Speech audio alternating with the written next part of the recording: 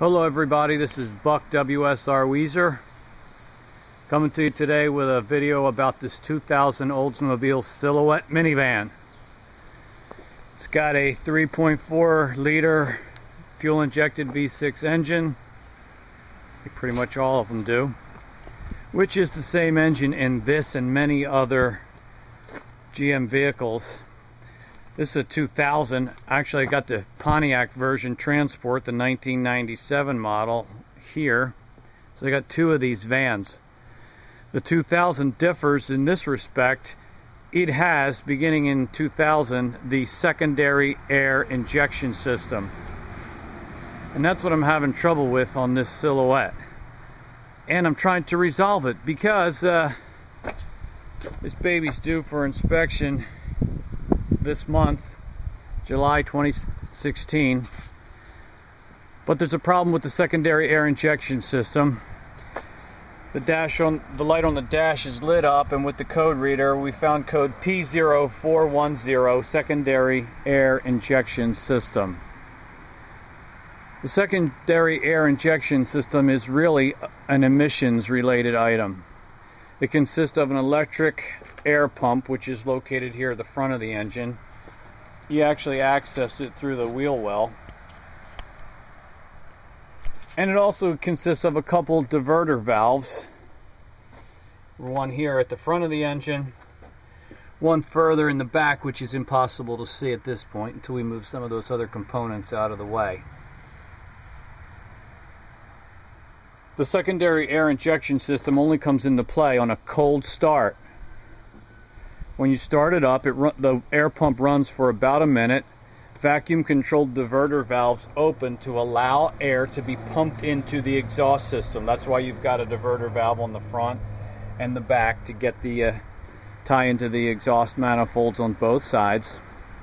It only runs for about a minute, and supposedly this is to heat up your catalytic converter more quickly and thereby cut down on emissions.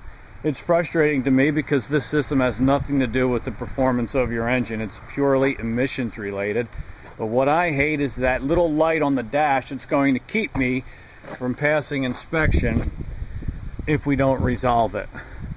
I've already replaced the air pump, but today we're working on the diverter valve. So I want to show you how to test those valves. And I know that one of them's bad, and I'll show you how I know that. And then we'll work on replacing it. So here we go. This diverter valve here at the front of the engine is easy to access. So let's start with this one. I've hooked it up to a vacuum pump, and I'm hoping you can see that gauge. A good diverter valve should be able to hold vacuum because it's vacuum controlled. So I put the vacuum gauge on it, pump it up, and you can see that, I hope you can see that needle is steady. It's not moving, it's not losing vacuum. That's cool. However, the one in the back's a different story. And I'm going to try to give you a shot of that. Not that you'll be able to see the valve, but I can put the vacuum hose on it, and you should be able to see the vacuum pump gauge. Alright, so we're going to try that. Let's see if that'll work for you. Hi, babe. Doing a quick video? Yeah, I'm doing a video.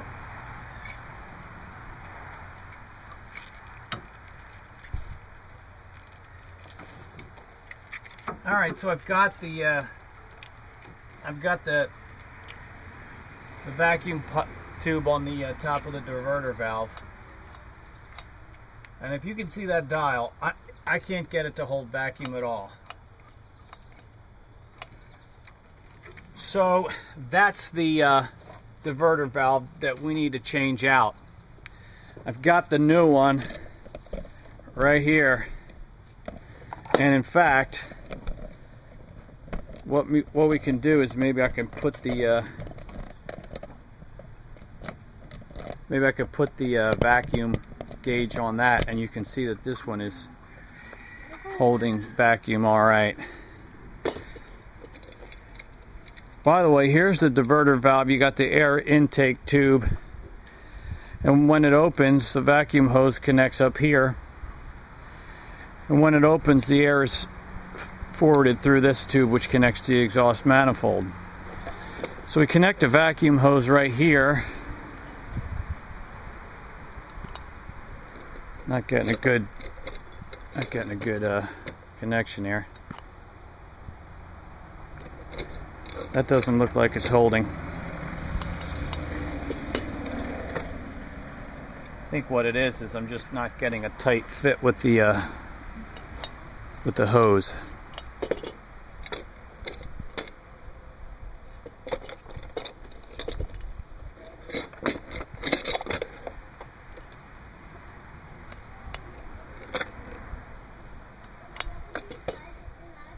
Try that again. All right, what I think's happening here is the inside diameter of my vacuum tube that I'm using here for this test is just a little too big, and so I'm not getting a good seal there.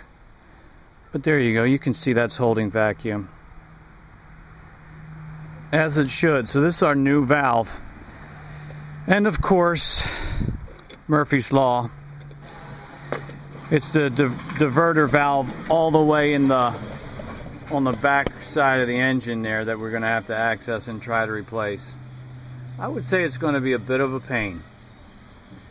We're going to start by removing some of those ignition components and wires that are hanging there, and hopefully this won't be too difficult. Alright, the first thing I've done is take off the spark plug wires off of the ignition pack back there.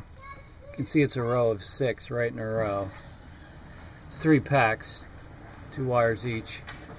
And I've numbered my wires because you don't want to get mixed up here. And down here I've just made a little chart to myself of the order in which they plug onto those 6 terminals. This is just to keep me straight and make sure I put them back on the same order in which I took them off. Next, I'm going to have to move them out of the way. I'm going to have to move this hose, this group of wires, this vacuum modulator. I'm making up the name, I don't know what it's called. And I'm going to have to remove these ignition packs.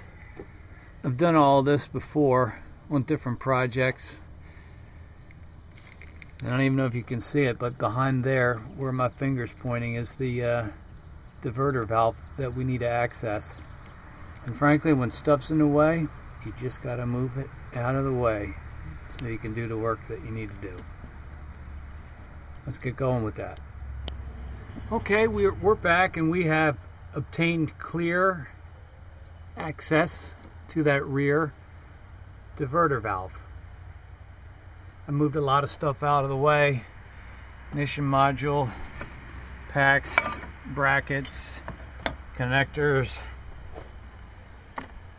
vacuum tubing, and I have gotten to the point where I'm not intimidated to move things out of the way. You really have to.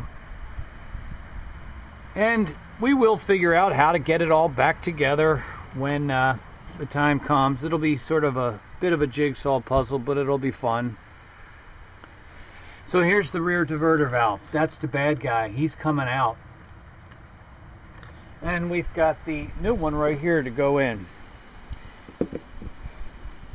Now what I had discovered is that the inlet tube and the exhaust pipe that had come with this kit are actually the ones that correspond here to the front diverter valve. Nonetheless, the diverter valve itself is identical, front or rear. So I'm going to use the inlet tube from the back that is already there. I'm going to use the same exhaust pipe that was already connected. And it's just the valve itself that we're going to replace. So to take this valve off, simply have 2 10mm screws here at the bottom. And then to release this air pipe. Hopefully that won't be too much of a chore. It is a little tight in there, but I think we'll be able to do it. So that's our next step. Here we go. Well, there you go. We're looking at the new diverter valve in place. Connected the exhaust pipe at the bottom, the air pipe there. The hardest part of getting the old one off was that air pipe with this clamp. This style of clamp is such a pain. It's under high tension, high compression. And I decided not to reuse it. I went with those kind that are easier to deal with. At least for me, I prefer that particular style. Alright, so now we're going to put it all back together. Should be fun. And sort of just the reverse of what we did to move all the stuff out of the way. Here we go. Alright, this project's about done, people. The new diverter valve is thoroughly hidden now behind all the other things that sit on top of the engine there. Everything's connected back up again, and I'm hoping that this will be the solution to that trouble code P0410.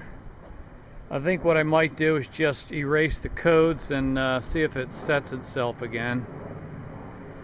But hopefully we have resolved that. Got a new pump, which I did previously, a new diverter valve, and hopefully we'll be good to go. Thank you for watching. Feel free to leave a comment if you have one.